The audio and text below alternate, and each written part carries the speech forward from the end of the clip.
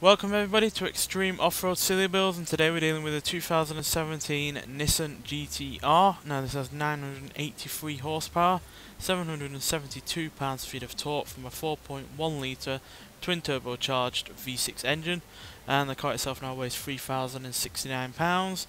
Came with all-wheel drive as standard, but now has off-road tyres and off-road suspension, and the vehicle itself can now do 0 to 60 in 2.214 seconds, 0 to 100 in 4.252 seconds, and going to a top speed of 213 miles an hour. So this is actually our first Nissan on this game, so I thought I may as well go with the legendary GT-R to start off Nissan's run on this series.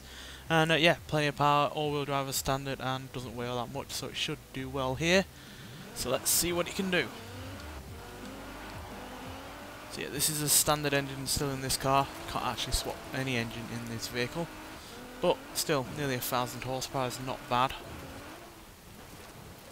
Plus, because it does have all-wheel drive, and it did have nearly 600 horsepower originally anyway, it's not dealing with all that much extra over what it had originally. But obviously we are dealing with off-road elements and off-road tyres and rally suspension and yeah, all the bumps and jumps that come with it. So it's not completely in its own comfort zone, but it's more so than some other vehicles on this series. So it should, in terms of handling, be okay. It's all about whether or not it can use all of that power. After all, there's not much point having it all if you're just going to spin it away and lose time.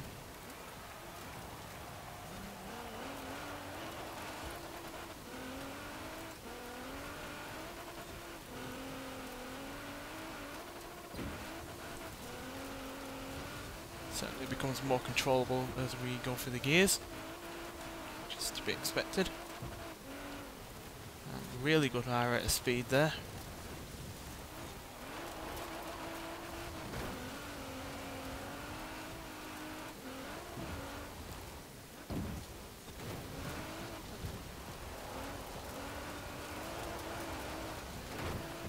A little bit on the raggedy edge though.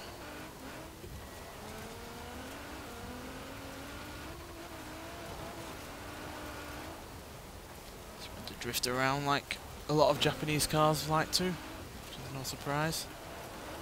Especially with all this power and these loose surfaces that we're on.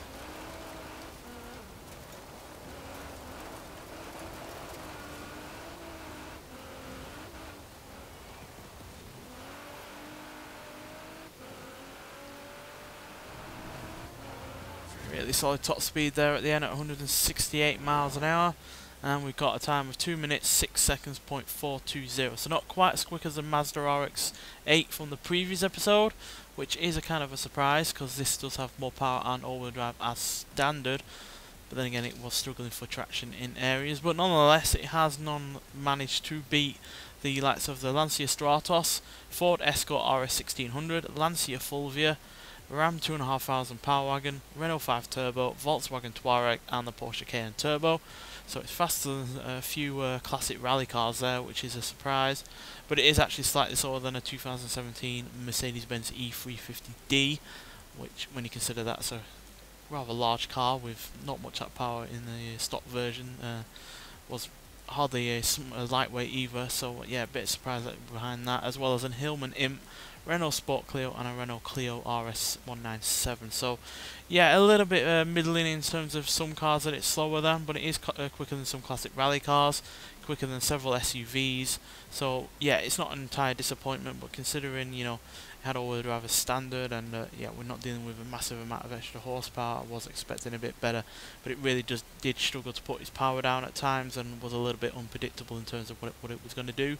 And yeah, because of that, I overcorrect it sometimes, and then it actually manages to do what I want it to do, but in too much of a regard. So yeah, it is a bit of a shame that yeah, it wasn't as controllable as you would have liked. Well, I would have liked, and yeah, as a result, slightly slower, but still a good showing from Nissan, especially for their first car. So I'm definitely looking forward to seeing what maybe older Nissan GTRs can do, because they are even lighter than this, as well as also having all-wheel drive as standard. So yeah, it'd be interesting to see what they can do in comparison to this, as well as other vehicles on this series. Nonetheless, thanks for watching, and I'll see you in the next one. Bye.